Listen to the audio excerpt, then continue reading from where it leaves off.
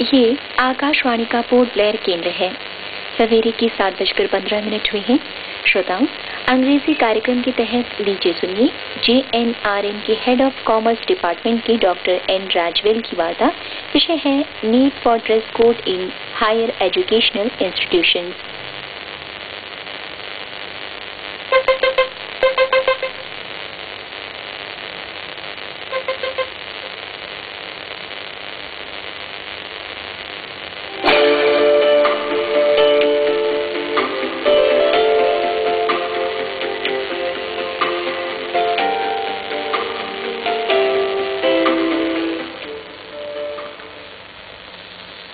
My dear elders, teachers, and my dear students and youngers, today I am very happy to meet you all in this speech on need for the dress code in the higher educational institutions.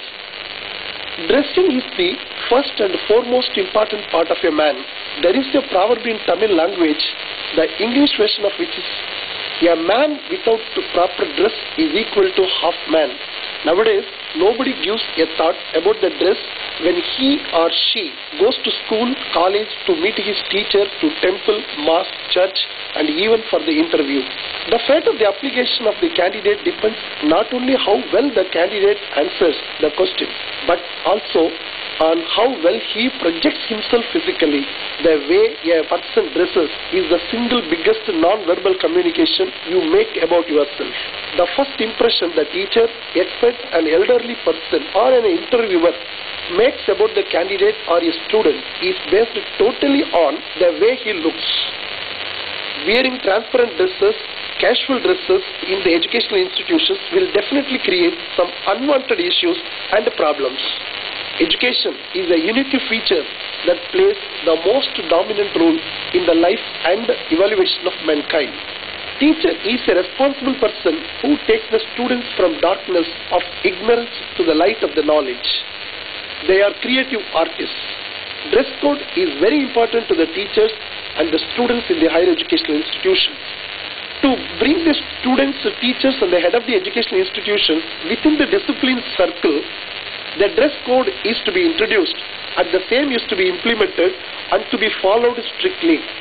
Dress code will increase the discipline. Dress code will increase the depreciation in immoral thinking and activities. Dress code will increase the duty consciousness. Dress code will increase seriousness and concentration in studies. Dress code will increase positive thinking, as well as the dress code will remove the student status imbalance. The dress code will remove social imbalances. The dress code will remove economic imbalances. Arguments by taking climate, environment, poorness, richness, and other such reasons are meaningless, baseless, and have no meaning at all. The dress code uniform to the students are recommended not only for the above reasons, but also economically it is very cheap. For example, if a student is admitted in a college where there is no dress code, he has to purchase at least 10 dresses per year to maintain his or her status among the other students. Each dress, either for boy or for girl, costs a minimum of ₹1,000. This is only for a normal standard quality, and for 3 years he has to go for 30 dresses. The total cost of the dresses will come 30,000. If it is even 15 dresses, the expenditure will come up to at least ₹15,000. If they want to go for modern and costly dresses, one can imagine how much it would cost. For normal family, it is a great burden. If dress code uniform is introduced, then for 1 year, 2 sets, and even that 2 sets can be used for 3 years. 2 sets will cost only ₹1,500 to ₹2,000. And there should be no compromise as far as the dress code to the teachers are concerned. It should be made compulsory.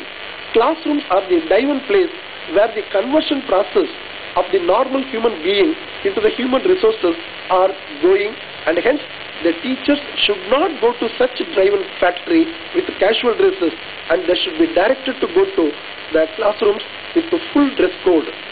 Education is a unique feature that plays the most dominant role in the life and evaluation of mankind. Teachers are the base and basis for all the officers, including administrative officers, doctors, engineers, teachers, pilots, economics, scientists, writers, journalists, authors, workers, principals, all administrators, etc.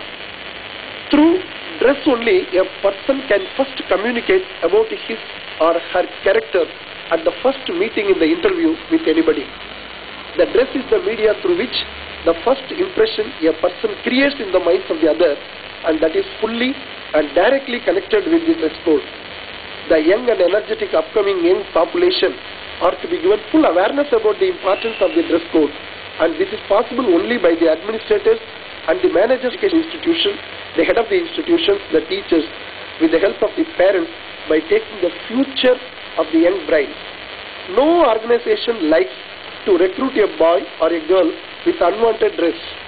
Hence, by realizing the importance of the dress code, by avoiding unnecessary, baseless and meaningless arguments on the dress code, if a suitable strategy is formulated and implemented strictly, the discipline will increase, the dress code will increase the status, IQ, positive thinking, careful talks, awareness of interest to understand everything thoroughly, and of course the overall intelligentsia of a young brain, which is absolutely required at this social, economic, cultural, political and technological environment for the development of nation.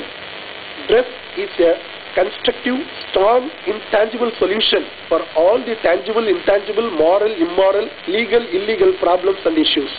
If the dress code is followed, it itself will be the solution for 95% of the problems in our country, as prevention is better than cure. Of course, dress is a personal matter. The speaker has no authority to interfere in anybody's personal matter, and hence this is only suggesting the dress code at the interest of the students and educational institution, their career advancement and their future lives, their social status, etc., and to increase the quality of the higher education. Accepting or rejecting is up to the listeners. Thank you.